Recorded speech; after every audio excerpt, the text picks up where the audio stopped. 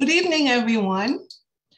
My name is Donna Walker-Kuhn. I'm Senior Advisor, Diversity, Equity, and Inclusion at New Jersey Performing Arts Center. And welcome to our PSEG True Diversity Film Series.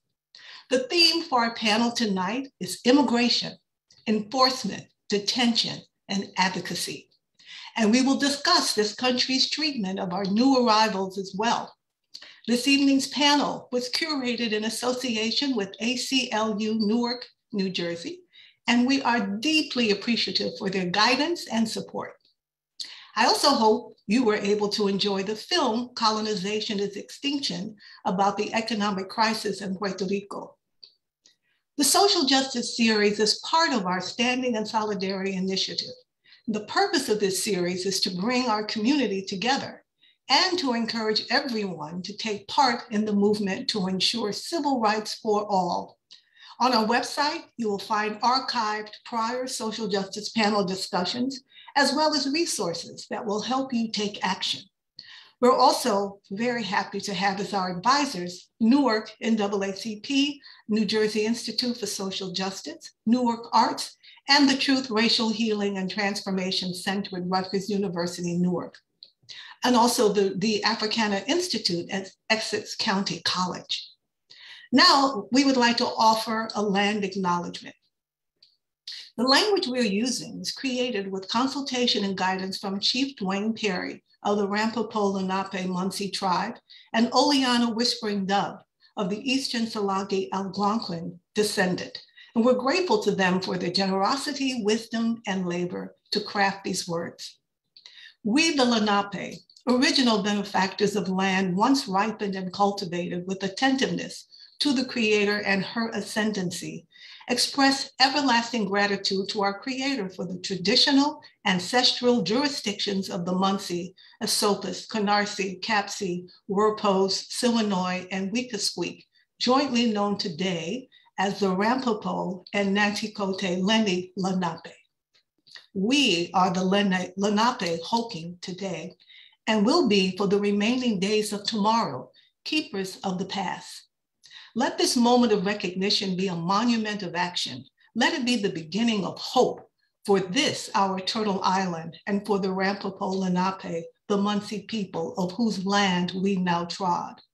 Here on this land, in the place of the Munsee, we acknowledge our debt to those who have come before us, to those who've been denigrated and suffered for the sake of cultural and land appropriation. Let this, our land acknowledgement, be the beginning of our return to unity. Let us be guardians of the water, the air, the earth, the four-legged, the flyers, the swimmers, the crawlers, the mammal people, and the green. Let us now stand lifting our humanity and rapturing with Earth's consciousness as guardians of harmony and kindness. This acknowledgement demonstrates our ongoing commitment as a community, working to dismantle the continued legacies of colonialism, oppression, and systemic racism. We offer a pledge of social justice awakening and education in order to raise the level of awareness and to ultimately strengthen the communal fabric, which includes engagement with our Indigenous neighbors. So thank you so much. I would now like to introduce our PSEG representative, Sandra Hinault, Principal Consultant for Corporate Finance. And we are so appreciative for PSEG supporting our social justice series for many years, and delighted to have you with us this evening, Sandra. Thank you. Thank you, Donna. Welcome everyone to tonight's event. I'm Sandra Hinault, Principal Consultant in Corporate Finance at PSEG. We are the very proud sponsors of the PSEG Through Diversity film series. Our company, Public Service, and the PSEG Foundation are pleased to be longtime partners with the New Jersey Performing Arts Center. PSEG was among the earlier supporters of the NJPAC, and the Through Diversity film series represents the best of that relationship. In fact, we have continued our support. And earlier this year, the PSEG Foundation announced a 2-year pledge to the NJPAC for the Standing in Solidarity program, which includes the True Diversity film series.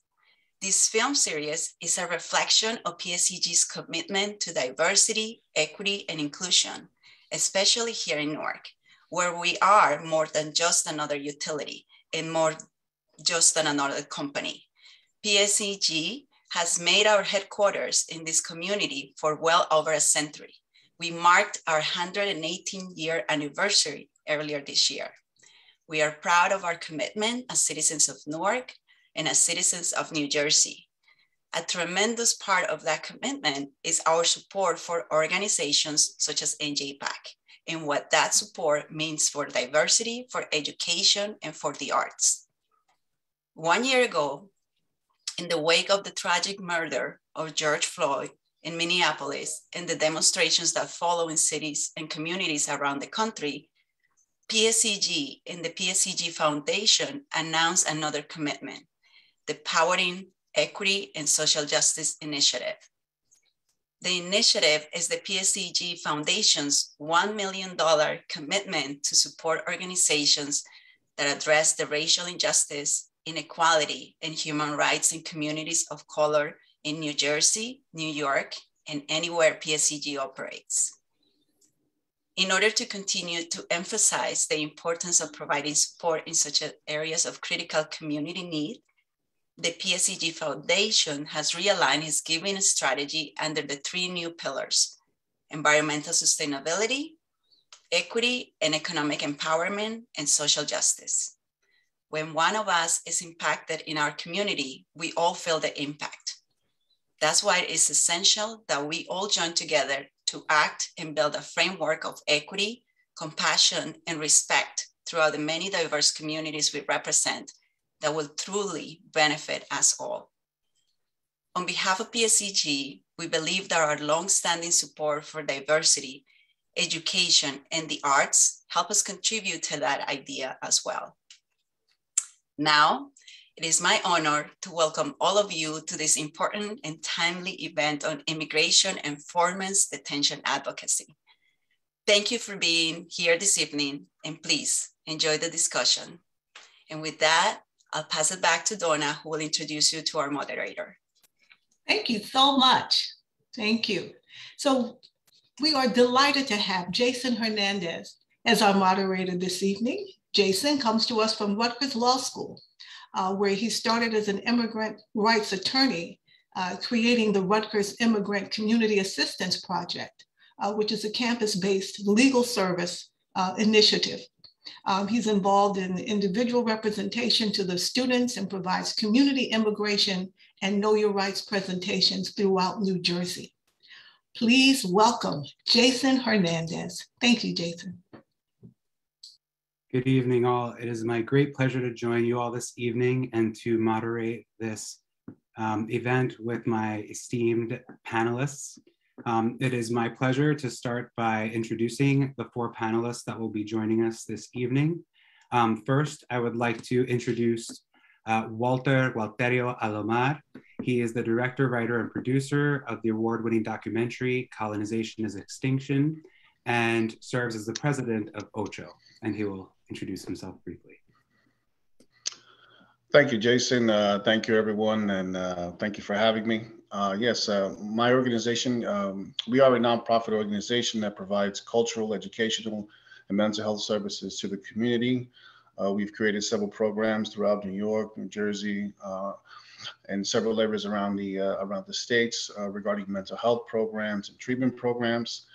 And my organization is also an NGO with the United Nations. So we attend sessions at the United Nations regarding issues that pertain to surrounding countries, Latin America, and so on. And we're able to basically put in our 2 cents and to take part in what's happening in these world issues. Thank you, Walter. Second, I would like to introduce Yeimy Gamez Castillo. She is a multidisciplinary queer immigrant artist born in Honduras and raised and based in Newark, New Jersey. She's a singer, songwriter, music producer, event curator, and multifaceted creative with activist roots as a community organizer. Welcome, Yeimy. Thank you so much for having me, everyone. Good evening. That was pretty much my intro. I'm Yeimy. It's an honor to be here. I am co-founder of ImVisible, which I will talk a little bit more about. We're a collective that curates safe spaces and utilize art, advocacy, and education to amplify the voices of the undocumented and immigrant intersectional community. And for me, activism has really just been a necessity. And I came into this world because I wanted to see spaces where people with my experiences and my identities could all come together and build solidarity and use storytelling to bridge the spaces that have been underrepresented and underheard. Thank you, Yeimy. Next, it is my great pleasure to introduce Amal Sina, who is the Executive Director of ACLU New Jersey. As a leading nationally recognized lawyer and policy expert, Amal is a frequent commenter on civil rights, immigrant rights, criminal justice, racial justice, and issues affecting Asian American and South Asian American communities. Welcome, Amal. Thanks so much, Jason. It's good to be here. Great thanks to NJPAC and PSEG for hosting us. The ACLU is a nationwide organization, and in New Jersey, we've been around for over 60 years. And our work is one of integrated advocacy, where we use all of our tools, including litigation, legislative advocacy, organizing, and public education to try to achieve our policy goals, one of which is to make sure that immigrants in our communities feel welcome and are welcome and safe, and that New Jersey strives to be as fair and welcoming of a state as it possibly can be. Great, thank you. And last, but certainly not least, it is my pleasure to introduce Erica Martinez, who is an organizer at Make the Road New Jersey, a community organization that builds the power of immigrant and working class communities in New Jersey to achieve dignity and justice. Welcome, Erica. Thank you, Jason, for the introduction. I'm so happy to be here with all my fellow panelists. So again, my name is Erica. I'm a youth organizer at Make the Road New Jersey, and I'm also a senior at Rutgers University in Newark, majoring in sociology and minoring in legal studies. Jason started saying it, right? Make the Road New Jersey is an immigrant and workers' rights organization, and our mission is simple, but I think super powerful. It's to achieve respect and dignity for immigrant and working class communities. And we do that through community organizing, right? Shifting power back to our communities. We do that through legal services, policy innovation, and transformative education, right? Working one-on-one with the communities that are fighting back to achieve respect and dignity. And I'll talk more about what that work looks like later on. But again, thank you to everybody for being here tonight and joining us in this conversation. Thank you, Erica. And before I circle back to Walter with my first question, I do just want to take a minute or two to try and frame this conversation. Since immigration is such a broad intersectional topic, we could sit here for probably days and discuss a variety of issues that not only affect New Jersey, but the greater United States. But briefly, I'll just say that immigration is an incredibly broad issue that intersects with countless aspects of the human experience. Today, we endeavor to contemplate the role of immigration both as a consequence and as an opportunity.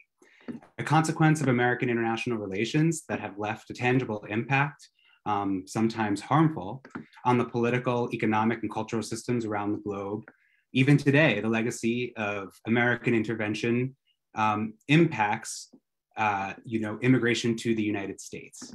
On the other hand, immigration is an opportunity for the United States to recognize its own role in the increased migration of individuals fleeing desperate conditions for a chance at a better, if not decent, life. An opportunity to do better, an opportunity to take a reformative action and recognize that no person is illegal. Only acts can be illegal, right? Further, during this discussion, I challenge the audience to consider this question. Does the fact that an action violates a law make that act wrong, or has the national dialogue often missed the point? Before I again circle back to Walter, I'll just remind everybody here tonight that in this very nation that we talk so highly of freedoms and our Declaration of Independence, slavery was legal. Blanket exclusion from the United States on the basis of Asian origin was legal. Internment of US citizens, right? US citizens of Japanese origin was legal. Segregation was legal. And discrimination on the basis of a variety of diverse factors was legal, and in some ways, is poorly protected even today. So I just plant that seed in the back of your mind, as we often, hear the refrain, but immigrants broke the law. And I think we all have to consider, maybe the law itself is broken. And so with that, I will turn to Walter and his documentary, right? Colonialism is Extinction. But first, I just want to acknowledge that Puerto Rico is somewhat similarly somewhat differently situated than countries in Central and South America, in that residents of Puerto Rico are citizens of the United States. So I just want to acknowledge that, but it does not change sort of what we are going to speak about. And Walter, in my opening, I said that international relations impacted far reaches of the globe, but colonialism as extinction highlights the US relationship with Puerto Rico as a form of colonization. Would you, and I guess sort of under this guise of a commonwealth, would you please elaborate on that point and the fundamental ways that the US has changed the economy, culture, and politics of the island, possibly forever?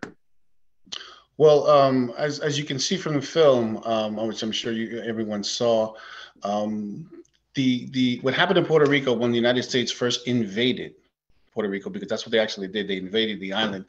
And one of the things that they did was they reduced the Puerto Rican peso by 40%. So by doing so, they basically slashed the economy of the island in half. And by doing so, they were able to acquire much more property throughout the island because of the reduction of the people's personal wealth. So in doing so, they were able to basically take advantage of the people. Then they also, in 1899, there was a major hurricane, just kind of like Hurricane Maria, that basically wiped out thousands of Puerto Ricans as well. And then they instituted a bit of a property tax. So there were these three beginning factors when the United States first invaded that basically put Puerto Rico in the red. And we basically became property of the United States, because from that very moment, we had to basically borrow money, so to speak, from the US government in order to rebuild our infrastructure, to rebuild the land, to rebuild the roads, and so on. So right away, right from the very beginning, we started in the red, and we've never gotten out of the red. We've always been there. And then they, of course, like you mentioned a little while earlier, that Puerto Rico, Puerto Ricans are United States citizens, but we also all have the issues that the immigrants have by migrating or coming to the United States because of the conditions of the island, even way back then, even until this very day. So, history kind of just has a tendency to repeat itself. It doesn't, there's nothing new under the sun. We're still property of the United States. They can actually sell off the island if they wanted to.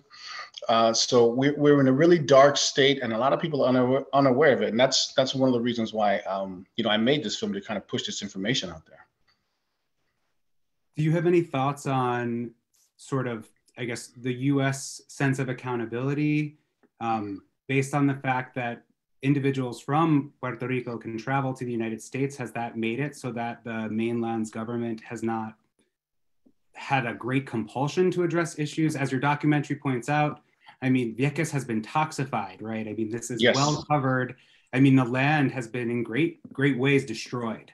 Also, the government has been, completely sort of, there was an interesting discussion on sort of the military governorship of Puerto Rico for the first half of the 20th century. And I wonder if you could just speak a little bit about sort of this relationship between the answer being leaving the island and divesting it of its cultural identity and its people versus restoring the island, right? Well, from what I gather, from what my colleagues gather, from what it seems like, they just want to push the people of Puerto Rico out of Puerto Rico. That's basically, they're creating unlivable conditions in the island. From the island of Vieques, highly contaminated. Over 90% of the population has, uranium, aluminum, and so on contamination throughout the land and throughout the people. And they've been the Navy, the Marines, they left back in, I believe it was 2007 or 2008, and they have yet to clean up less than 15% of the island. They've only managed to clean up 15% of the island, and they've spent over $150 million. Where is all this money going? What is the issue? I took a trip to Vieques 2 years ago, and I actually met with the Navy and with the Army Corps of Engineers and some of the government officials out there, because there's actually meetings that people can attend on the island of Vieques with those officials to discuss the cleanup of the island. And it's just kind of well, they want to decide how to clean the island, how they see fit. If you have an idea, we may listen to your idea, but it doesn't necessarily mean that we're going to follow it. And that's been the case since the very beginning. From 1898, they've created unlivable conditions. It was illegal to fly the flag in Puerto Rico. It was illegal to speak Spanish in school. It was illegal to sing songs about independence. Citizenship was imposed upon the people of Puerto Rico. We didn't ask to be citizens. They made us citizens. If you rejected it, you were thrown in jail. So right from the very start, it was just undesirable, unlivable conditions that were being instituted to the people of Puerto Rico. And that's when we started to have the mass migrations, like in the 50s and so on, because they actually used to run commercials in Puerto Rico, come to the United States. There's plenty of jobs and so on here. And we've kind of been following suit, but when we came here, we wound up in the slums of the Bronx and so on. And it wasn't the paradise that they declared it to be. So again, it's just the same cycle. And we honestly believe that they're just trying to maintaining those current conditions. They want the people of Puerto Rico out of the island, and they just want to, take it over and turn it into something else.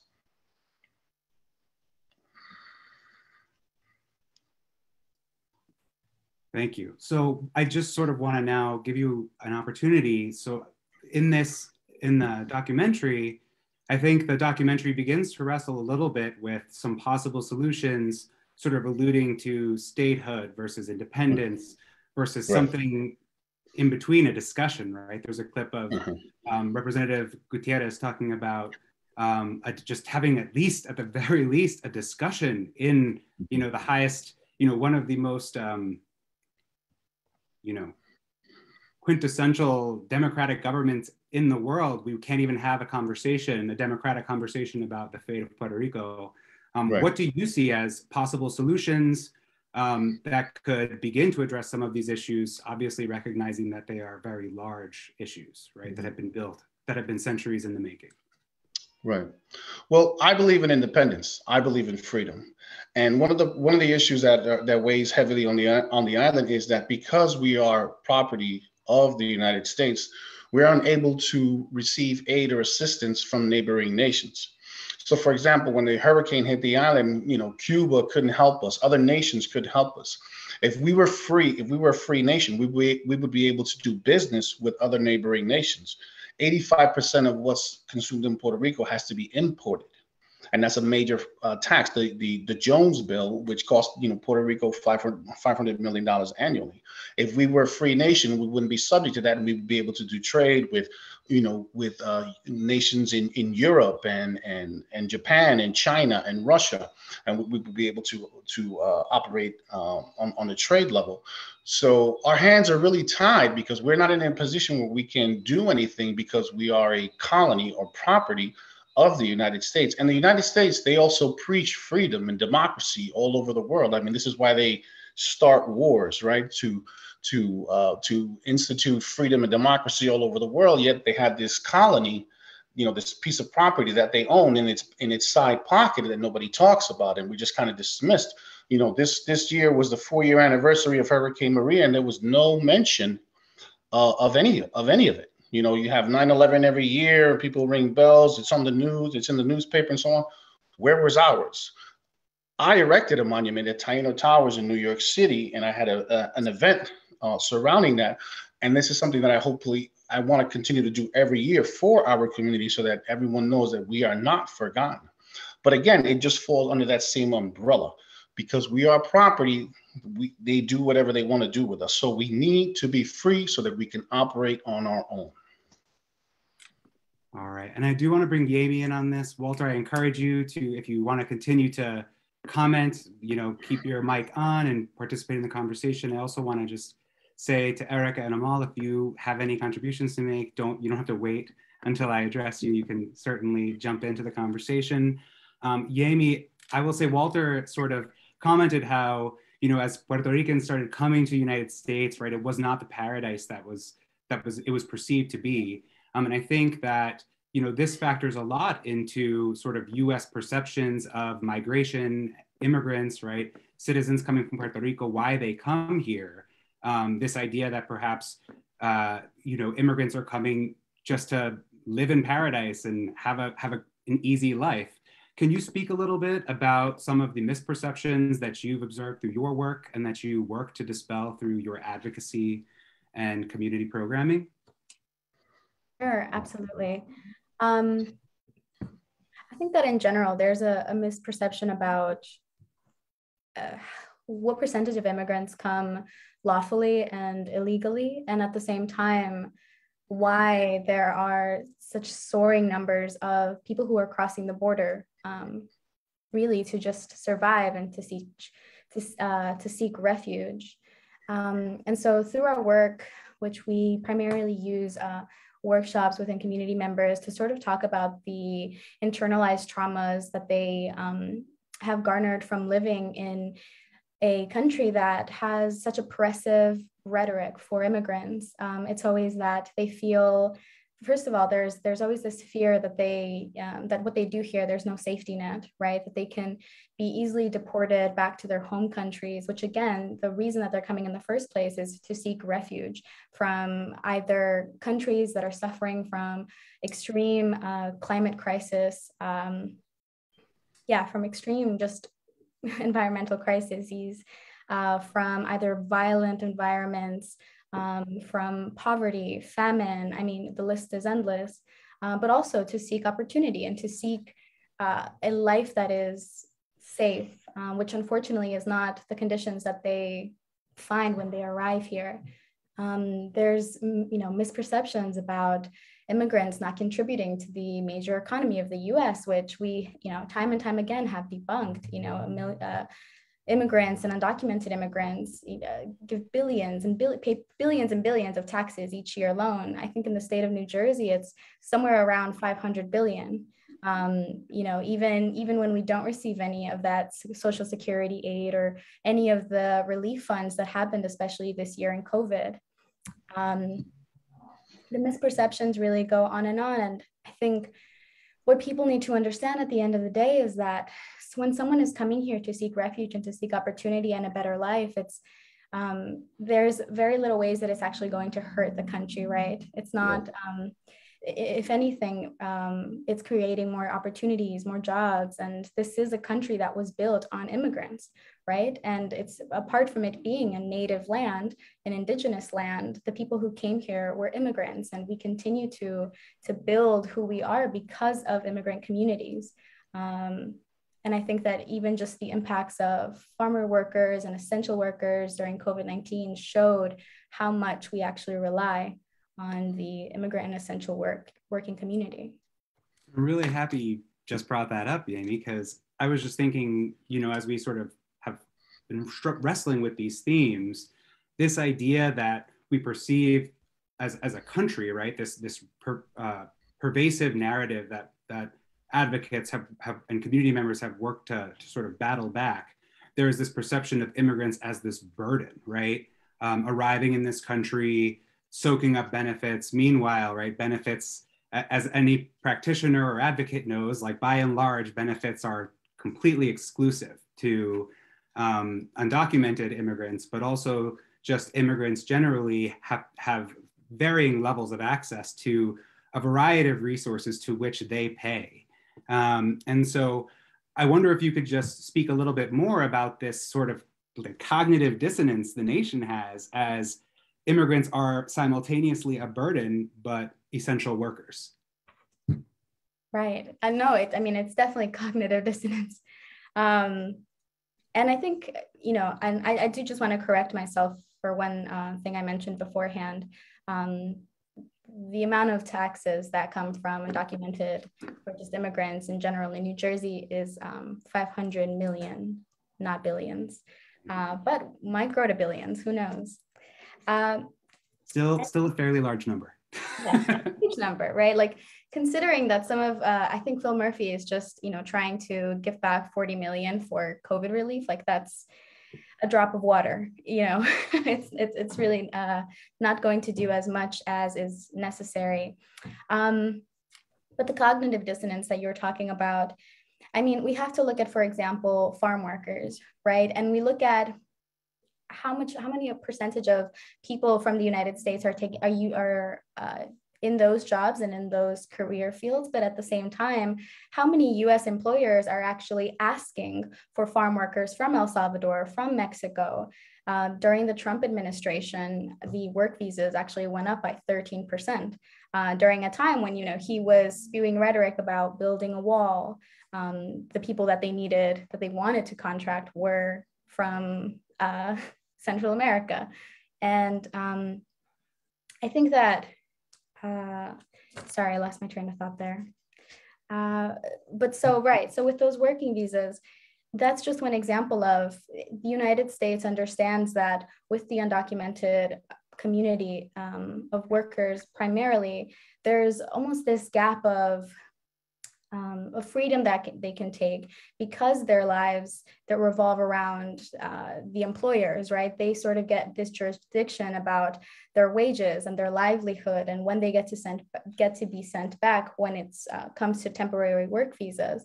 And even when it doesn't come to temporary work visas, undocumented workers still are sort of living off of whatever their employers give to them and the work conditions that they provide for them to work in, which tend to be harmful and unsafe and never really up to regulations and don't have any oversee of what they can and cannot do. There's no real security there, and so the cognitive dissonance happens when you have to ask yourself also, why would you even tolerate those conditions? And it's because that's really all there is. And I don't think that any citizen with documentation would allow themselves to work for $10 an hour when you're working brutal hours a week and barely get to see anything of it. I think the cognitive dissonance lies there. Right, just circling back to the point you make about sort of the increase, in visas for workers, but then we see that, there's very little CARES resources or COVID-related resources for that very same population. So we're demanding more from a population from whom we offer less, right? And I think that is something we can't overlook. And I just sort of pose this to you, but I pose this to Amal or anyone else who would like to take up this issue. I think you highlighted a great point here when you bring in the employer, because is the US really only serving employers at the expense of immigrants? And what do we even see when it comes to labor protections in terms of undocumented immigrants? Because I think labor protections is already something that needs a tremendous amount of advocacy in the United States. But as ImVisible has makes clear, and I'm sure the ACLU has seen time and time again, undocumented workers or even farm workers with working visas who depart and return often experience wage theft or other kinds of right. labor violations. And I wonder if any of you can speak to that a little bit more. Sure, I can chime in a little bit on that. Routinely we see farm workers excluded from labor protections in the United States. That happens at the federal level, at the state level. There are a lot of efforts underway from advocacy organizations to try to resolve that and make sure that we are protecting farm workers with at least the bare minimum, right? Like, we're not saying that farm workers deserve more protections than anybody else or any other labor movement, but they deserve actually at least equal footing as every other industry. And we're not even seeing that, right? And of course, farm worker jobs are perhaps some of the most dangerous in the United States. Some of these folks experience some serious trauma and both physical and mental health conditions. And if they take a sick day, they may be out of the job, right? Like there's nothing guaranteeing that they are protected if they have to take care of themselves or their families. One of the things that I wanted to touch on real quick was this idea of misperceptions in the United States about who immigrants are and what they're entitled to. I teach so I'm a constitutional and civil rights lawyer, and I teach a course, an undergrad course on constitutional rights. And one of the questions that I ask early on in this course of my students is, who is protected by the Constitution of the United States? And without fail, at least one or a handful of students will say citizens of the United States. It seems like an instinctive, natural response to say citizens of the United States. However, it's a surprise to my students when I tell them that everybody in the United States, regardless of their citizenship status, is protected by the Constitution of the United States, including the Bill of Rights, which protects people from unreasonable government searches and seizures, protects people from cruel and unusual punishment. It protects their freedom of speech. It protects their due process rights. And we're seeing routinely, and it protects, it protects their equal protection under the law, which is, to be not treated differently because of your identity, your race, your religion, or whatever you have. And we see routinely that these principles, these ideals, are so often ignored or put aside for immigrant communities, and particularly undocumented communities. One clear example of this is if you are arrested in the criminal legal system for committing a crime or allegedly committing a crime, you are entitled to an attorney in the United States. If you are arrested because you're suspected of being undocumented and you're put into immigration detention, which, by the way, is oftentimes the same facility as we use for the criminal legal system, you are not entitled to an attorney.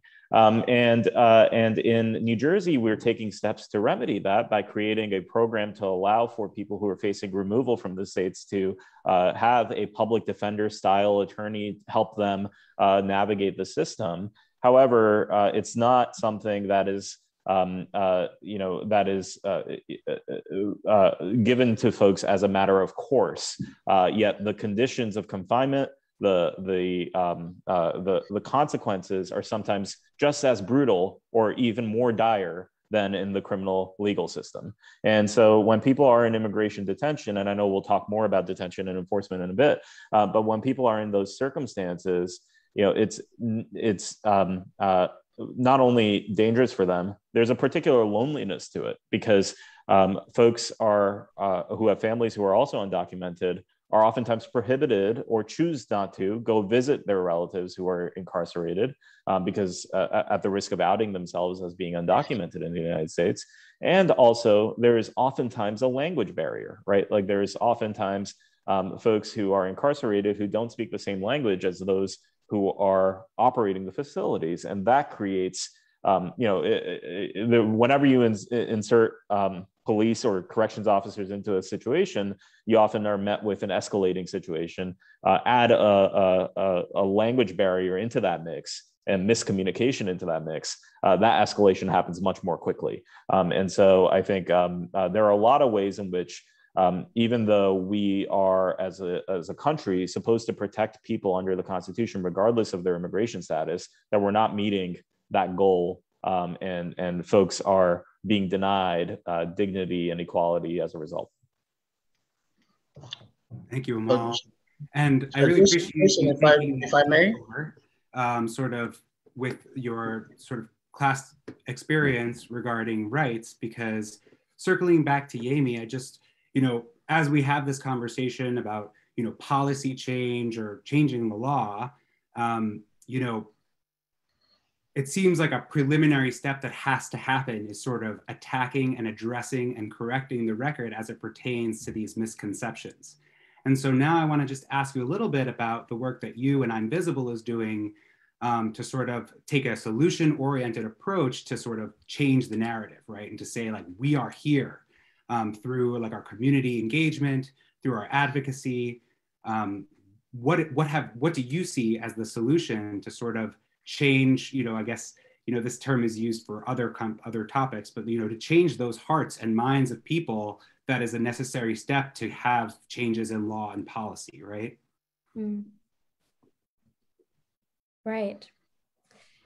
Well, part of what we do is we want to offer basically a platform, right, for people who have narratives that need to be heard in order to even start to understand what the true story is, right, and not hyper focus so much on the misconceptions. And so something that ImVisible provides is we're beginning to work more and more with community organizations, grassroots organizations, to sort of be the art wing of their campaigns. It's not about sort of reinventing the wheel here, but just supporting it. And so part of our advocacy work is collaborating and creating public messaging, public art that talks directly about or interrupts these narratives that are simply untrue. How we have done that is through community festivals that we have hosted. Just this year, actually, we worked on a community festival. I would love to give you an opportunity, if you have any slides you want to show along with the yes. events, to have them queued up. Absolutely, we definitely do. So the We Are Home Murals Market Music Festival was a collaboration that we did with the Four Corners Project. We have some photos of the posters that are part of that project. There's going to be a monumental mural that's going to happen in downtown Newark, hopefully in the spring of 2022. But the poster series that we worked on with immigrant artists, some international from Ecuador, some from New Jersey, was a way for us to use both art and resources to spread the word about what's available to support the immigrant and undocumented community for low cost to free. I think a lot of times you mentioned language barrier being a part of what tends to happen, just in general, the language barrier sometimes interrupts people from either seeking help or knowing what's actually out there. And so our posters are translated in Spanish and English. We're hoping to translate them in Creole and in different languages for the community in New Jersey to be able to see what's here, what's already existing, who are the communities that are here that are visible, that can support them in a range of categories, from education to free legal system, free legal services, housing, food security.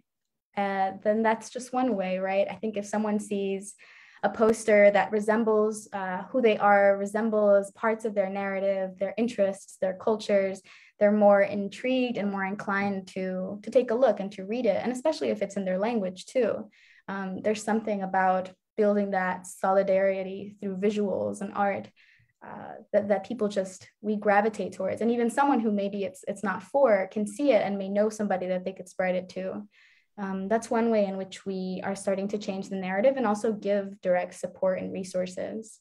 Most recently, yes, so if we could show the slides of the posters, that'd be wonderful. They're really beautiful. The artists worked super hard on them. This was at the actual festival. This was in collaboration with the Newark Project. Gabe, who's the founder, created a billboard, a banner that said Newark is for immigrants. And people who went to the festival got to sign the countries that they were from. And it was amazing to see the variety of countries that people are coming from, repping, either if they're first generation, second or third. It just emphasizes that Newark is a city of immigrants, and beyond just Newark, we are a country of immigrants. If we could go to the next slides. These are some of the posters that the artist made for us. And if you check out our website at imvisible.org, you can see more about that. But this is an example of some of the posters and what they look like. And our goal is essentially to spread these to as many people as we can for free. And this billboard is one of our most recent projects in collaboration with a project called Breakout that's Chicago-based. they basically gave us the support that we needed in order to create this billboard message that was up on Route 21 for about a month. And it says, "We protect each other.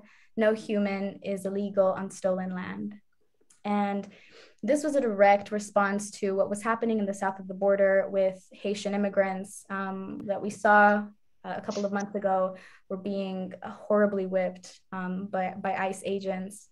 And so our direct response to that was saying, you know, we are here to protect each other. We are going to continue to show up for each other. And if we go back to the billboard, you know, the other co-founder of ImVisible, like Wanuna Yawar, who is the artist, we both designed it to visualize, you know, what it actually looks like for these grassroots communities to fight back and to say, you are not going to whip us, you are not going to hurt us, you may try, but we are going to still be here. Our resiliency, our voices are loud, and they're not going to be silenced easily. And so this is the sort of work that we are going to continue to do to reverse that narrative and to really tell the stories that are out there and to amplify the voices of the organizations and grassroots communities that are doing this work actively alongside with us. Jason, would it be okay if I could chime in very briefly? Sure, Walter. Yes, please chime in. Yeah, very briefly, I wanted to go discuss something we were talking about misrepresentation, and we need to look at the misrepresentation from the other side. People come here because they call these countries where we come from third world countries are very poor and so on and so forth. But that's not necessarily the case. You know, the people may be poor, but it's the land that's rich. Puerto Rico got its name, Rich Port, because it was so rich with with the minerals and resources that they had on the island during the time of Columbus. You know, Africa has copper, gold, diamond, lithium. You know, those are one of the things that are used in just about every cell phone today.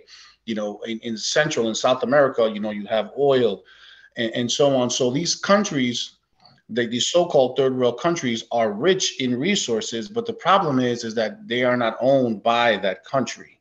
They're owned by the French, the Dutch, America, the British. They own all the resources in those lands. So although the land may be rich, it's actually the people that are poor. And where there is high poverty, there is high crime. So all that combined, you know, we're working down there for those same slave wages that we basically do up here. So that's why we have this mass migration. It's not because the countries are in terrible shape. It's just that we don't own the resources in these countries, because the United States and all these European countries would not invest in Central and South America and Africa if they were poor. They're there for a reason. They're there in Afghanistan and so on for a reason, because they want the resources in those countries. So we have to take a look at that misrepresentation, because they look at it like it's just, oh, well, they're just poor, lazy people and we're unorganized and we just want to murder each other. No, that's not the case at all. The problem is we don't own what's in our own land. So therefore, that's why we try to come here, to the US or so on for a better life. Right. Just circling, and that's, I'm sure, just the tip of the iceberg. Just quickly circling back to comments you've made, right? The US, the great proliferator of democracy, certainly toppled some democratic regimes in favor of regimes that had better trade agreements with the United States. So just to put a finer point on the example that you're offering, at the risk of making a hard transition here, I do want to turn just to sort of the harsh welcome, right, that migrants have received, right? So now we've seen a little bit of, US impact on a variety of nations around the world, our own commonwealths. But I want to just sort of now direct the conversation more towards Amal and get a little bit of a background on sort of US detention and sort of the way that the US has typically engaged with individuals who have fallen, on the wrong side of immigration or have violated immigration law in a system that is significantly broken. Sure. Well, where do I begin? There's so much that has developed over the past several decades in the world of immigration law that has allowed for folks to for governments to detain people and effectively make them disappear in order to secure our borders. But I think it's important to also acknowledge our history a little bit. People oftentimes talk about getting in line or coming here the right way, or making sure, there's a common talking point of it's not that we disagree with immigration, we just want legal immigration, come here in the way that you're supposed to. And the reality is that the way we're supposed to come to the United States changes with every generation, and in some cases every administration. It's no surprise that the first immigration law to the United States was called the Chinese Exclusion Act. It was meant to prohibit a particular population from coming into the United States. It's no surprise that it wasn't until the 50s that the United States barred naturalized citizenship or left it only for free white persons. And that, I think, is telling that, there was two Supreme Court cases, one about a Japanese American and one about an Indian American. The Indian American, who actually served in the U.S. Army in World War I, was still denied citizenship in the United States. And I think about my own family. Had my father come to this country a decade earlier, in the previous decade, he wouldn't have been able to apply for citizenship in the United States. And it's just, and I think the nature of immigration law has evolved to allow for people to apply for citizenship. The 1965 Immigration Act allowed for skilled labor from Asia to come into the United States, and that's what allowed for an influx of people to come here. But we also have things like Japanese internment in our past, right? Like where people were rounded up solely based on not their immigration status, but their ethnicity, right? So even Japanese Americans who were born in the United States were sent to internment camps because they were perceived to be a threat. We had post 9/11, in the aftermath of 9/11, in the immediate aftermath of 9/11, we had thousands of people in the New York metro area rounded up because they were perceived to be a threat because of their immigration status in combination with their national origin. And here in New Jersey, in Passaic County, we held hundreds of people as a result of this roundup. And I think that sometimes gets lost. So the law is as much as we like to think that there's something objective about it, that there's right and wrong embedded in the law, it is a subjective tool, and it's a creature of convenience. And it oftentimes is able to be manipulated for the powers that be, and it is not immune from white supremacy.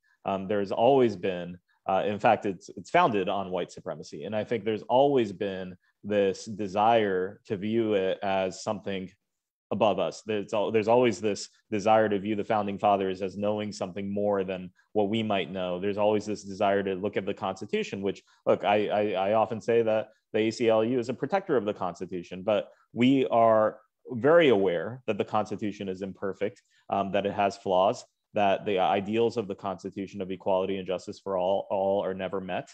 And there are people for whom the Constitution has failed. And that's what we try to resolve in our work. But to answer your question about some of the ways in which enforcement and other things work in the United States, and the ways in which people are treated when they come into the United States, look, we have a system that is based on incarceration and criminalization, right? So we can't separate the way immigrants are treated from the way folks in the criminal legal system are treated. They're oftentimes, our first resort instinct is to make things go away, right? Whether it's people pre-trial going to jail before they can have a hearing and their right to due process, or it's immigrants coming into the United States and are put in camps or in immigration detention. And this is not something, usually under the law, immigration is in the purview of the federal government. But I have to remind folks that there's a long history of local law enforcement enforcing federal immigration law. I saw a question in the chat about how do we eliminate the fear that people have of being deported. One of the best ways to do that is to disrupt the connection between local law enforcement and federal immigration authorities, and to make sure that local law enforcement has no business in enforcing federal immigration law, and make sure that the community knows that the Newark, New Jersey police are not going to ask you about your immigration status. They're not going to come to a scene of a crime and start inquiring about who's here and who's documented and who's not. Because what that will do is not only put those people in jeopardy, it will also discourage future cooperation with police. It'll also keep our communities less safe, because me as somebody who has an immigrant family may not feel comfortable talking to law enforcement. It's going to continue to erode that trust. And I think that is part of the way in which the immigration system in the United States is broken, is that we're so used to policing things and making things go away in this country and criminalizing things. And the immigration system is no exception. And if I may jump in there, like at the community level, letting folks know these are your rights. As scary as it might be to like confront a police officer or an ICE agent in that moment on the street at your house, here is you are well in your right to not respond to any questions, right? You can ask for a warrant. Having those conversations with community members is super, super crucial, right? To start building some, or like eroding some of that fear, and also like building a little bit of power in that person, right? And letting them know that they also have rights, and that while as much as ICE and the police might try to intimidate them, that they can enact those rights in that moment. And that's super important. That's like one of my favorite things to do when we're working with immigrant communities, to let them know these are your rights, so as to decrease some of that fear that they have in their everyday lives. Right, so I just want to circle back to 2 points. And Amal, I think it's really important to highlight too this idea that the framers, knew more than we know, lest we forget that they owned people, right? The majority of framers owned people, and we can't just fail to acknowledge that, right? I also just want to take up a point from Erica here, KYR, right? Know Your Rights is such a critical piece of this work, but detention in a lot of ways serves to separate regular people, right? Immigrants, regular people, from access to attorneys or access to supports like friends and family that might, gather resources to gain someone's freedom.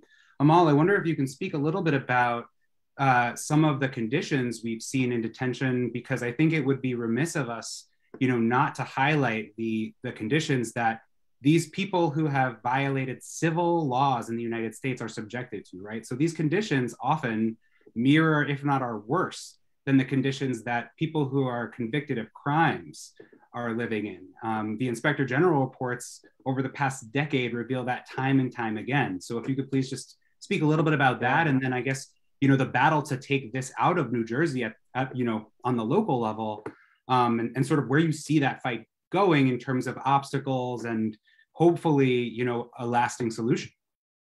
Sure.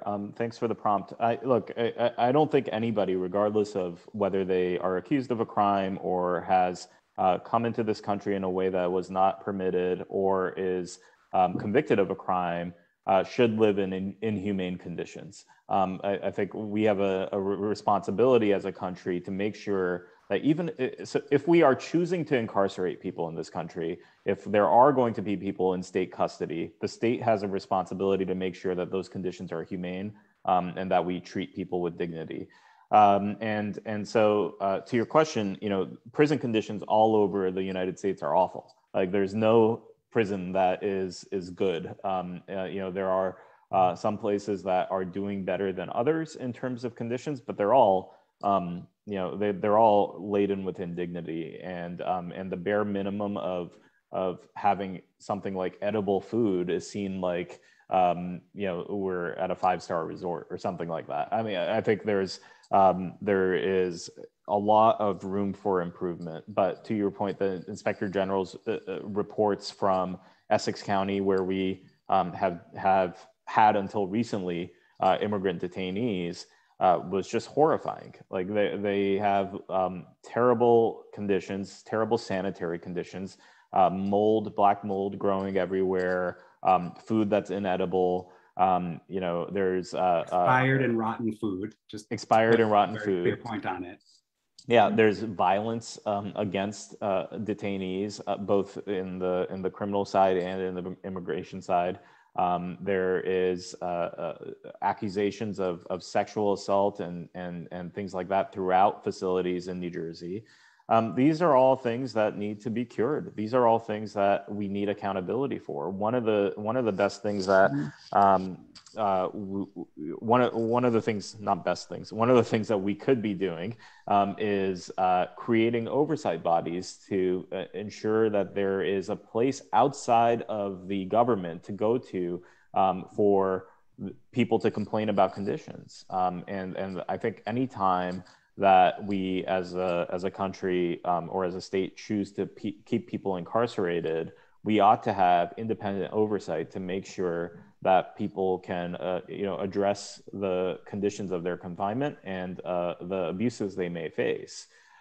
You asked about where we're headed and what the world looks like. Well, one of the things that I'm encouraged by is that because of a direct result of the political pressure that protesters and organizations like Make the Road and ACLU and many other organizations throughout, Wind of the Spirit and many other organizations throughout the state has done, they have Essex, Bergen, and Hudson County jails, which used to house immigrant detainees, have now ended their relationships with ICE.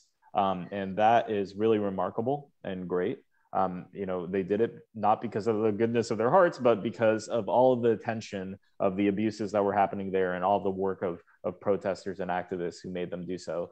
But the problem is that these people were released, or not released, they were transferred, they were transferred to other facilities. So the same protections that they might have and the same access to family that they might have in New Jersey are not necessarily available to them in places like Buffalo or Louisiana or wherever else they might be.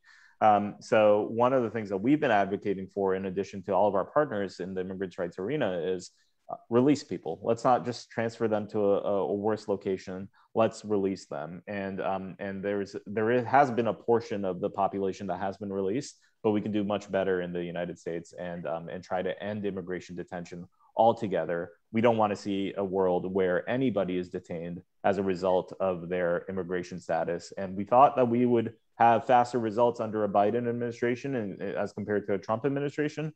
However, the results aren't coming fast enough. Thank you, Amal, for that. I'm sorry, there's not enough time for you to really get into it, but thank you so much for summing it up as you did. Obviously, the fight for human rights is not just bound to detention. There's ongoing campaigns and fights that are being waged across the nation and right here in our backyard in New Jersey. I want to turn to Erica now, just to focus on some of the wonderful campaigns that Make the Road New Jersey has championed that have made really tangible change in the state of New Jersey. But before we do that, Erica, if you could just speak a little bit about some of the, I guess, issues we faced, right? As far as before these changes happened, what were the issues facing young people as far as vocational licensing or licensing at all to drive, right? And what that meant for public safety, having different access to these sorts of, licenses and the insurance that comes with them and different things of that nature. Yeah, totally. I think I want to start off with the message of immigrant communities are fighting back, right? They're fighting back now. They were fighting back in 2016, right, when it felt like the world was ending. And like immigrant communities are fighting back in New Jersey to make sure that New Jersey is the state that we want to live in and that our families feel safe in, and where we're living without fear, right? So I just want to say, right, 5 years ago, right, when we were thinking about like all of this anti-immigrant rhetoric, right, and all of these threats about ICE raids, what immigrant communities were lacking driver's licenses, right? So what, like easy things like going grocery shopping, right? Taking your kids to a doctor's appointment, all of those things became really hard for immigrant families that didn't have access to a driver's license, right? And at that time, immigrant communities didn't have access to occupational licenses, right? At that time, there was no financial aid for immigrant youth that were wanting to go to college, right? And that had been to a New Jersey high school for their entire life, right? Or like most of what they could remember of their life, right? And what we did at Make the Road New Jersey, right, with the help of our partners, the ACLU, Wind of the Spirit, and so many organizations that I want to name off, right? What we did is we started thinking like, we need access to driver's licenses, we need access to occupational licenses, we need access to financial aid. So there's some beautiful, beautiful pictures of our communities heading down to Trenton in hundreds, right? And saying we need access to driver's licenses. Our families need it. We need it to get to work. We need it to get to school. And here we are, right? We are here fighting for a driver's license, which might seem so random, right? But it's life-changing to these families that need to drive to school and work, right? And well, that was I exist, right? Yes. I am recognized by the community in which I live. This is so important. Exactly. And that's a victory that's probably one of like the greatest memories that I'll ever have in my life. Being there in Trenton the day that the bill was passed, and just seeing families, moms hugging their kids, and being really excited that they'll be able to finally drive, right? Be able to have a driver's license, to make their winters and their summers a little easier, and going to get groceries and doing laundry, right? And that was a great victory. That gave us a lot of momentum in New Jersey. And also a few years before that, right? Just me even starting off as a youth leader at Make the Road New Jersey, 16 years old, just knowing that I wanted to go to college, not knowing how I would afford it without FAFSA, as an undocumented student, and meeting other immigrant youth at Make the Road New Jersey and saying, hey, we can pass a bill here in New Jersey to give us access to financial aid, going to state senators and assembly people and telling them our stories. You know, we want to go to college. We've been to school in New Jersey for years, and this is our next step, and we want to make it happen. And you can help us make it happen. We need your support. And then making sure that they knew the impact of this until right in 2017, we were there when it was signed and also passed, right? We were there to actually vote yes on the bill on the floor of the Senate. So, right, like in the times where it felt like the federal government was attacking us, ripping DACA away from us, right? We said here in New Jersey, this is what we're gonna do to make sure that immigrant communities feel protected, and right, to show them our power, the power of our community. And then, right, the follow-up campaign to financial aid, right? Now that I can go to college and I can study to be a teacher, a doctor, a physical therapist, right? Now I can also get my license, right? And that's another campaign that immigrant youth launched and won just this past year, a year ago in September during the pandemic, right? Acknowledging also we need occupational licenses for health workers, right? Immigrants can also be health workers, right? We are already on the front lines as essential workers, and we can also be healthcare workers to help in this pandemic, right? So I guess the beauty of what's happening here in New Jersey and the power that we're building in our immigrant communities is that we're fighting for the state that we want to live in, right? We're fighting for the state where we're living with respect and dignity. And now, because of the work that is happening here in New Jersey and the community organizing efforts that are going on, we have access to driver's licenses. We have access to occupational licenses, the first state on the East Coast to do that. And we have access to financial aid, right? So I hope this gives folks a little bit of hope of like what community and people power can do when it is that we envision the state that we want to live in, right? And the fight's not over there. I'll transition a little bit briefly into like the national work, right? Immigrant communities still live in fear of being separated, right? There's still this fear of my DACA, right? My DACA's in limbo, TPS is in limbo, whatever protection status it is that I have is always in limbo, right? A few of like the immigrant youth that I work with were really excited to submit their DACA applications, and now that's on pause, right? So, right, in thinking about not only my experience and others' experiences as an undocumented youth, but also people like our parents, right? And people that have lived in the United States for years without status, right? Like the solution for all of this uncertainty, for living without fear is a pathway to citizenship, right? Especially coming out of a pandemic where immigrants were frontline workers. So now our broader fight ties in beautifully with Yeimy's work, right? Which is We Are Home, citizenship for all 11 million, right? Citizenship for TPS holders, DACA recipients, farm workers, essential workers.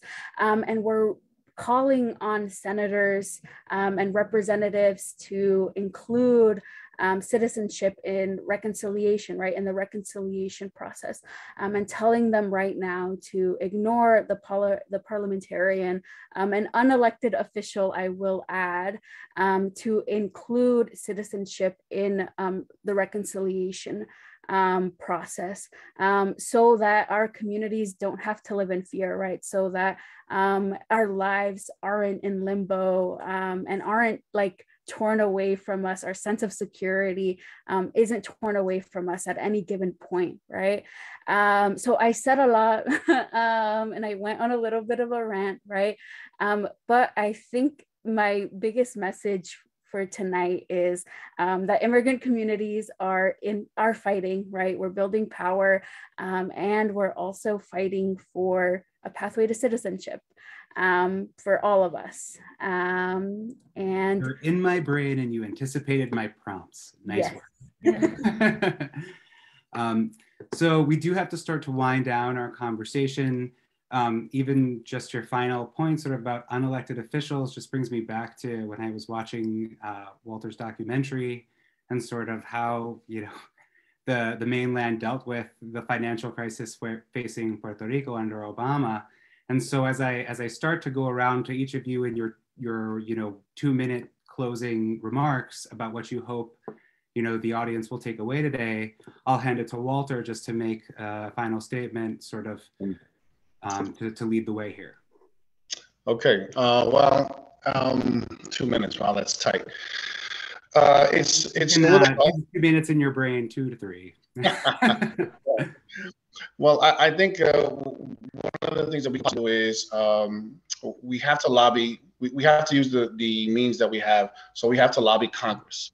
We have to, if we have the right to vote, then we have to hold accountable these congressmen, these politicians who make the laws and basically have the authority to grant Puerto Rico its independence.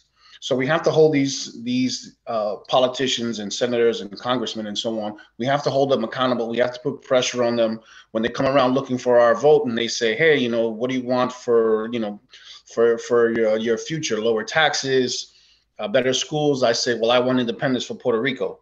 And if they can't give you a direct answer, then you don't vote for them. And this is one way of keeping them out of their office that they're so eager to hold.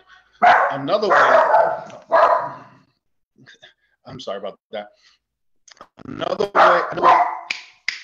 Another way would be us, the community. We have to get involved. We have to take action here as well as abroad. If possible, we need to create better conditions in our own land. So that this way, you know, because of the current crisis in Puerto Rico, like for example, I am in the process of trying to acquire a school in Puerto Rico.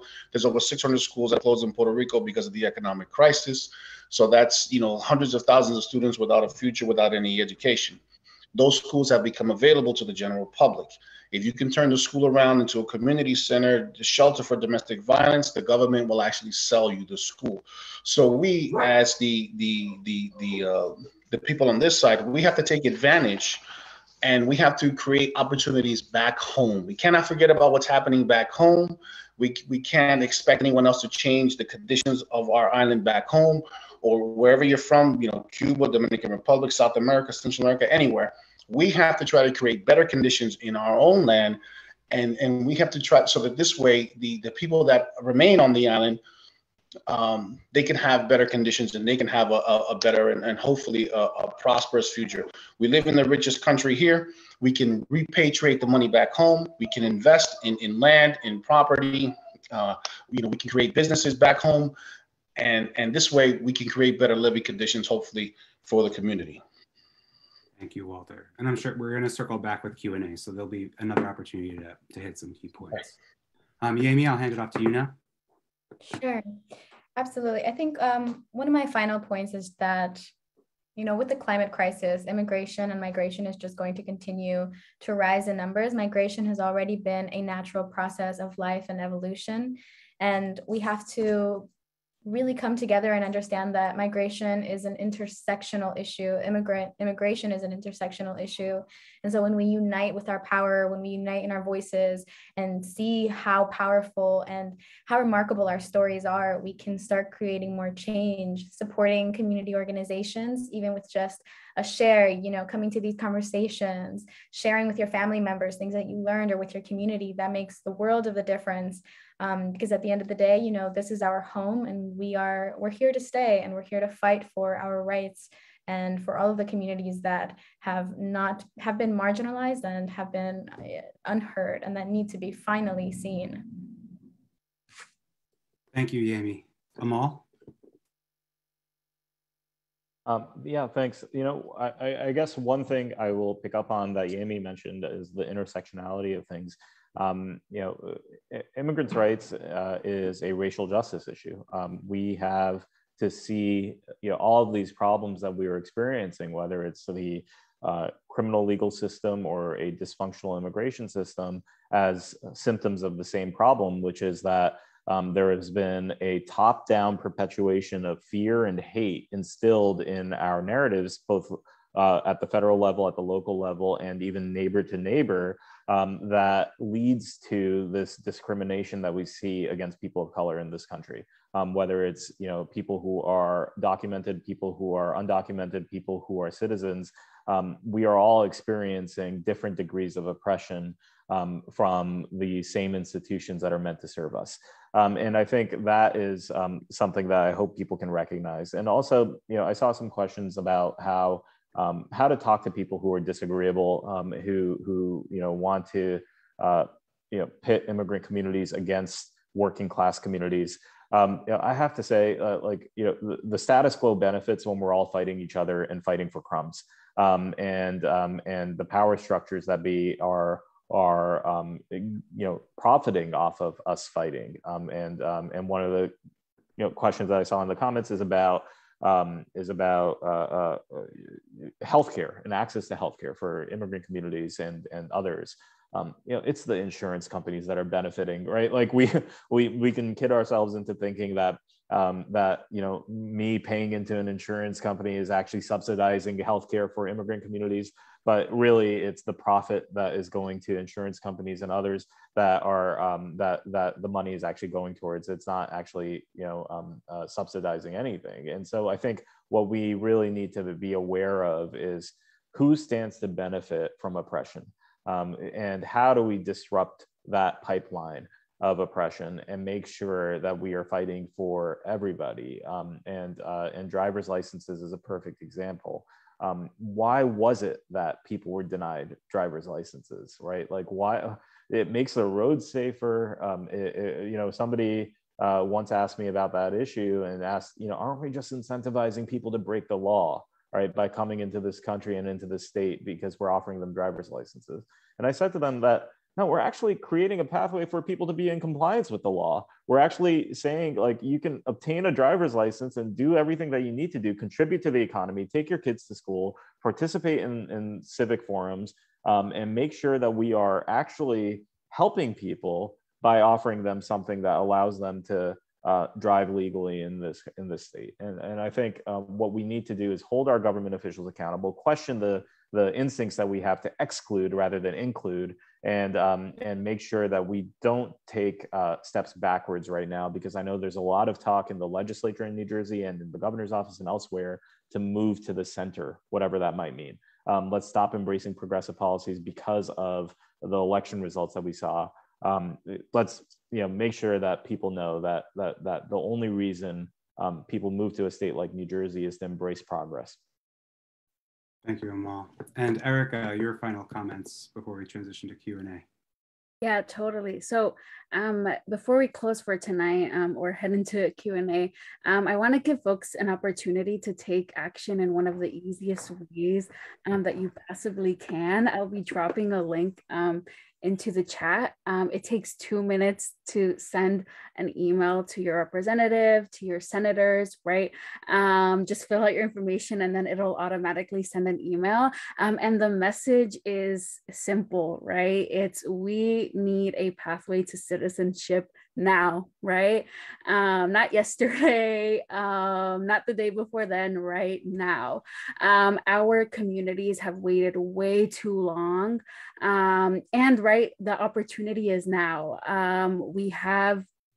We have an administration that has said that they are on our side, right? We have senators that have said that they stand with immigrant communities, and now is the time to show for them that they actually are on our side, and that they will deliver a pathway to citizenship, and right through a pathway to citizenship, a sense of security, right? A sense of stability in life, less fear, acknowledging all of the work that immigrants did during the pandemic, and also giving a better future to young immigrants, right, that have built their lives here already and just need that next step.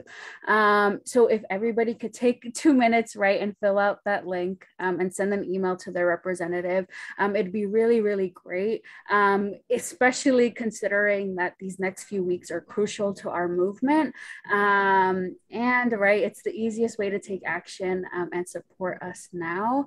And also, again, right, if you want to become involved in this movement, and also like create the New Jersey that you want to live in, with respect, dignity, equity, right? All of the themes that we touched on tonight, I would really encourage you to follow all of the organizations that are represented on tonight's panel. I'll give our handle, and then I encourage everybody else to also do the same, so you can follow along on all of the amazing work that everybody is doing. We are at Make the Road NJ on all platforms. If you want to get involved, if you want to keep up with the movement, all of that good stuff. So thank you, everybody, again. I just want to do some really quick housekeeping. So we're going to transition to Q&A. The event is slotted for 8:30, but we're going to continue through roughly 8:45 with a hard stop. So, you know, just a heads up to our panelists. The first question is from Rich. I'm going to paraphrase it, but basically, you know, there's a historical narrative of immigrants entering the United States in the late 1800s, early 1900s, documented through Ellis Island, but as we've touched on tonight, the immigration system was not the same then as it is now in terms of restrictions. And so what, I put this, I guess, to the whole panel, what work can or should be done to sort of draw parallels between immigrants then and now, and how nothing has really changed? And perhaps, like, is there a way that this can be used to sort of shine a light on immigration, not just itself, but kind of how there are these legacies of, I guess, what we've highlighted, prejudicial views of who's coming, right? Immigration really hasn't changed in the United States, right? Just the laws have changed. Yeah. Well, I think if I may, I think if I can jump in. Things have changed. The change is that it's no longer the majority of Europeans that are coming into this country. Now it's people of color. So now, because there is a threat of so many people of color entering into this country, the dominant culture is afraid of, basically, it seems like, losing its own identity. The mass amount of people that are coming into this country are mostly people of color, and the country basically is getting darker. Now, that's always been kind of the fear for the dominant culture, and it's a problem because the dominant culture is what controls everything. They control the government. They're all the top CEOs. They control the media. So they hold all the keys to all the doors. So it's going to be a bit difficult, because the same people that are oppressing us are the same people that we have to go to try to make this change. So that's going to be a very long and difficult road to try to change, to try to ease in, more and more people of color coming into this country, because that there's a big stop sign, that Uncle Sam, says, we want you. Well, it's like in reverse. We don't want you. You know what I mean? Because they're afraid of the country becoming, darker, and and I think that's going to be a big factor. So it's, it doesn't look very, very bright, I should, for our community. Certainly, there were some scandalous news stories about how the administration framed immigrants and the countries from which they came in the past administration. That could definitely highlight your point. We'll go to Yeimy and then Erica. Yeah, I actually just want to highlight a great project based here in Newark at Rutgers University called Newest Americans. And they do a great job at creating multimedia storytelling. And if I'm trying to find the stories now so I can link them in the chat, but there's they've done a great job at archiving a lot of the immigrants that came during the Ellis Island era into the Ironbound directly, because the Ironbound in Newark has always been a port city and sort of an international pinpoint. And so, we've seen German populations, Polish, and all of these different communities, and now Central American, Haitian, and it does a great job at really highlighting how we're really one and the same, how we're all sort of coming for very similar reasons. Like you were saying, Jason, the laws have changed, but in actuality, not much about why we migrate has. So I'll just put that in there, so that I think if you are having any discussions with family members, friends, or you find yourself in that sort of discussion where they're saying just spewing negativity, you can share this with them to kind of enlighten them and start seeing more of the bigger picture.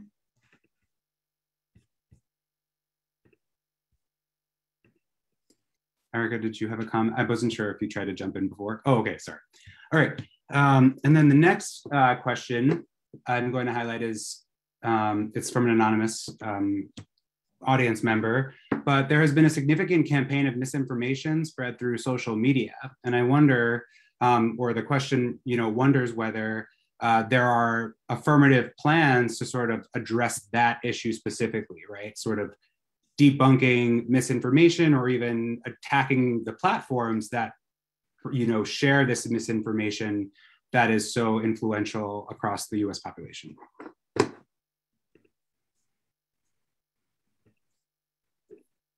And I don't know if there's... Could you repeat that question again?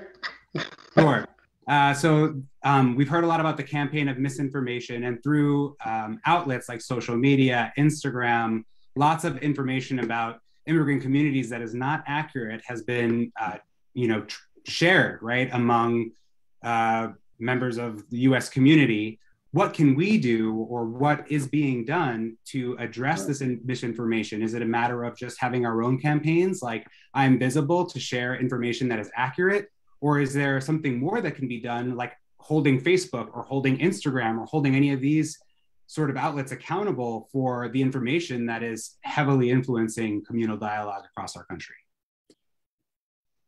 Well, I think that what the panel is currently doing right now is pretty responsible, and is part of the action that we can take.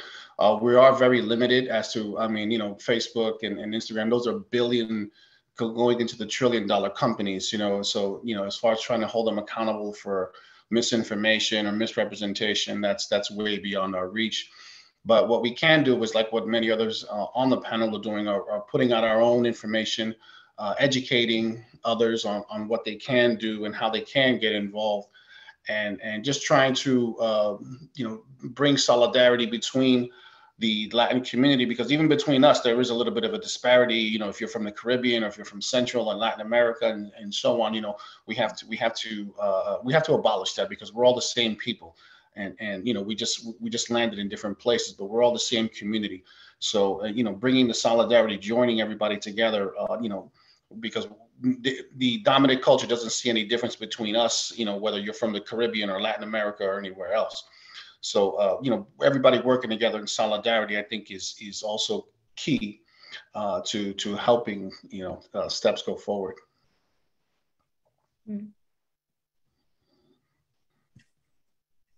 Yeah, I guess I'll jump in and say a comment about that too. I'm going to have to disagree a little bit with Walter there, and say that we do have to hold responsible the corporations and the major platforms that are basically letting misinformation spread. And it is, through an algorithm. And so sometimes that could make it difficult, right, to really target where that misinformation is coming.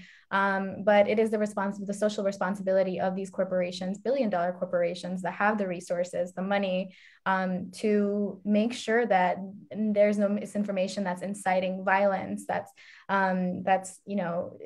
giving off rhetoric that is really just going to mess with voting campaigns, right? Or as we've seen, right, in the last year. So that was just the comment I wanted to make. I think that as the people who are consuming, we hold a lot of power, and sometimes that gets misdirected. But we hold power as consumers, and we can continue to hold corporations and companies like Facebook, Twitter, Instagram accountable, and we absolutely should. That is certainly the debate of the moment, right? Can Facebook and the like police themselves, or? Well, I don't disagree with what Yeimy's saying. I mean, when I said about holding them accountable, I mean is how can we hold them? Because they're in the billions, and they control everything that we see and hear, and they put everything out. So, I mean, if she's got a way to hold them accountable, hey, I'm in. I'm in. Sure. I mean, it sounds like we have multiple avenues forward, and that maybe this is just the beginning of a campaign. Because I do think that this conversation, not just in the context of immigration, but in the context of responsible information sharing, is basically coming into the fore, and we'll have to sort of stay tuned to see whether this goes down a path more of regulation, whether it goes through some other avenue. But it does seem that the market will not correct necessarily this misinformation from being purveyed. But I agree, Walter, this is a problem that I don't know that there's a clear answer at this point. So I think we've only just begun the discussion of what even needs to be policed, and if that's even possible. All right, so I want to turn now to another question. This comes from someone who works closely with the immigrant community, and they say that in their experience, right, fear, just even where the community comes together or there's programming, fear just continues to be something that limits people's access to local community resources. To Amal's point, right, when we see community policing take on immigration responsibilities, right, that erodes public faith in community policing, because the question is, are you policing against crime, or are you out to get me as an immigrant, right? And so I wonder if Imal, you could speak a little bit to sort of this culture of fear, and then I'll hand it off to Erica also to reflect on her experiences in that realm as well. Yeah, one thing that I mentioned earlier that I'll reiterate is disrupting the relationship between local law enforcement and federal immigration authorities. We have something in New Jersey called the Immigrant Trust Directive, which does just that. In most circumstances, law enforcement in New Jersey is not allowed to ask about immigration status. There is no relationship between ICE and local law enforcement in most circumstances. Unless it's like particularly germane to the investigation at hand, which is very infrequent. And so we think that that's a step in the right direction. We need to make sure that local law enforcement doesn't do that. And we're working to try to codify that into law, not just have an attorney general directive, but have legislation that we hope to introduce sometime in the near future called the Values Act, which will allow for which will prohibit local law enforcement from engaging in that kind of behavior as a matter of law. Another thing that I think we need to do is have more people that look like us as our representatives, right? We are going to be very soon a majority person of color state in the country, and our legislature and our local town councils, et cetera, and certainly our police department or police force looks nothing like the communities that they represent.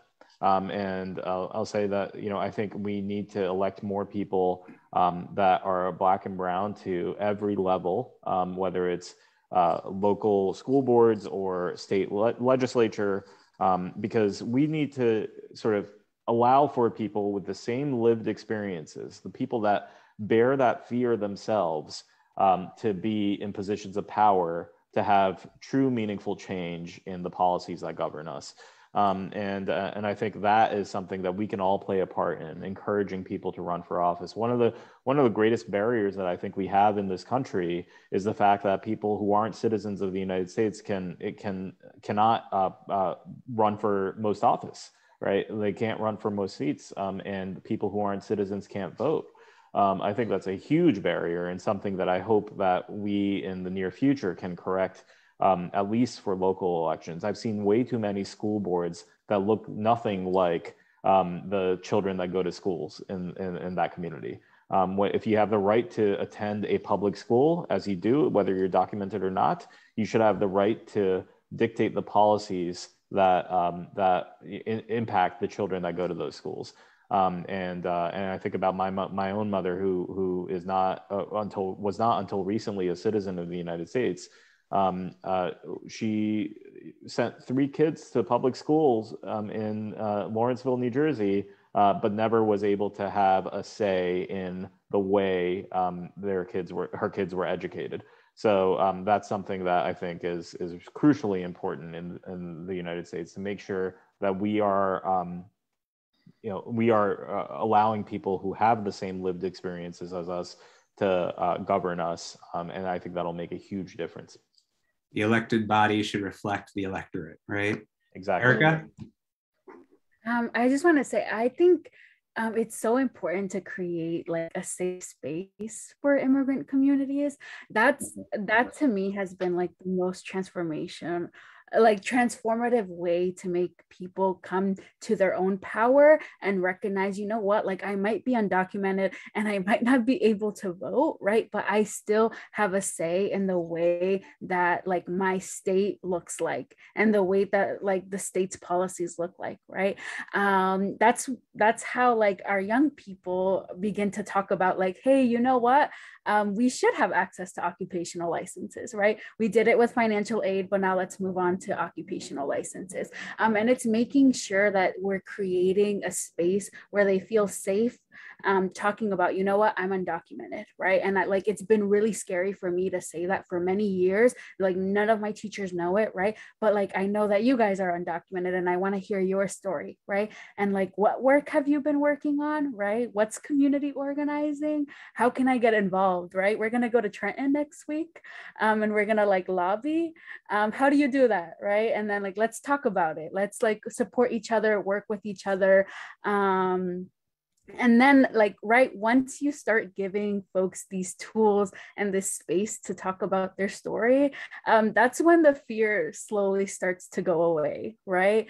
The people that you meet once they start as a member or like a youth member of Make the Road New Jersey, they're timid, they're shy, right? They say, you know, like, I'm illegal, and they like hush it a little bit, right?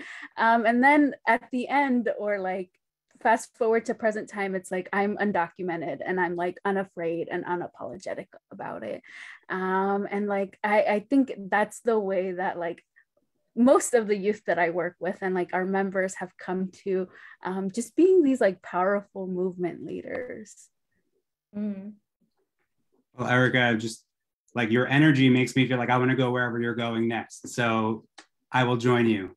So we don't have much time left. So I'll take this opportunity to just thank all of you for joining us. Walter, Yeimy, Amal, Erica, it's really been a pleasure to join in this conversation with each of you this evening.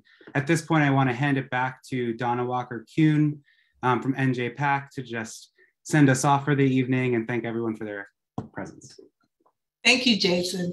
This was an incredible and important and necessary dialogue. And we thank you from the bottom of our hearts for taking time out of your schedules to share your perspectives, your experience, and your action. Your advocacy is so important and inspiring, and it shows us that everyone can do something. Each of you have shared from so many different platforms and perspectives the action that you're taking. And we join you, we stand with you. So I'd like to thank our audience for staying with us. We had over 230 people that stayed with us and really are interested. You can see from the chat that this was definitely a hot topic. So we'll probably revisit this again.